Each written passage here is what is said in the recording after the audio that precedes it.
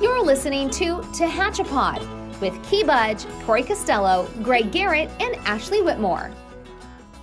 It's Tehachapi time. Maya Acosta here with your Tehachapi Talks for the week of October 16th. I cannot believe this month is already halfway over, but let's get into what's been going on this week.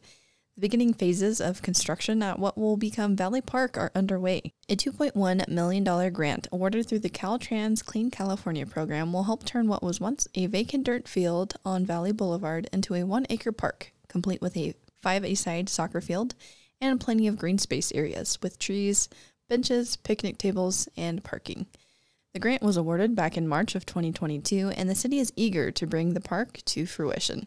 We'll keep you updated on this project as it continues to develop. On the topic of infrastructure, granite construction is on its final phase this week of the Grind and Overlay project on several downtown streets.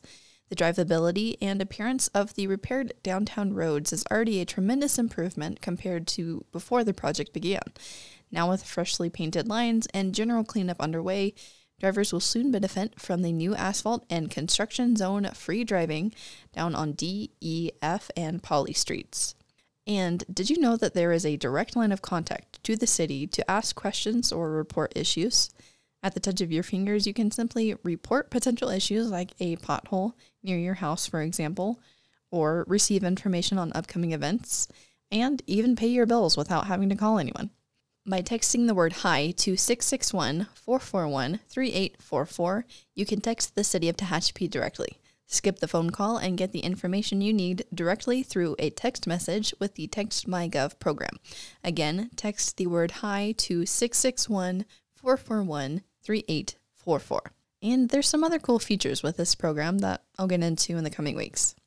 Switching gears now to some exciting upcoming holiday fun. Ulta One Federal Credit Union is hosting its Trunk or Treat on Friday, October 27th from 6 to 8 p.m.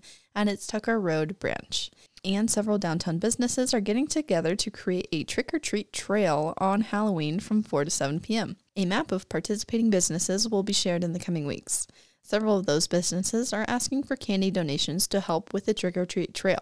You can bring those candy donations to Funky Junk, Go-To Girls, Auntie M's Boutique, Kelsey's Restaurant, and Sheridan's Boutique. And finally, I know it's not even Halloween yet, but the city is busy thinking about our hometown Christmas event.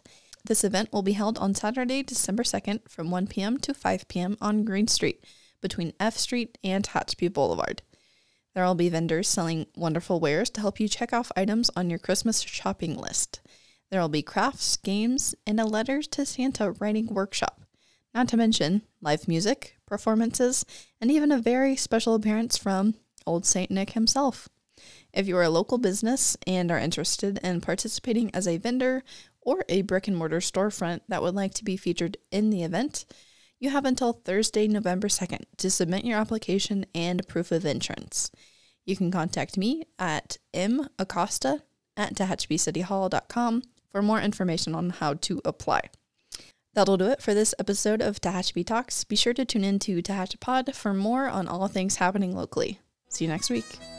Tehachapi is a conversation about Tehachapi, featuring the community members who make this such a special place to call home.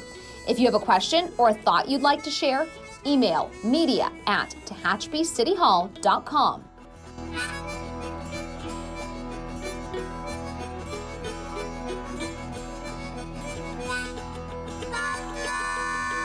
Thank you to Gary Mazzola for sharing his song, This is Tehachapi.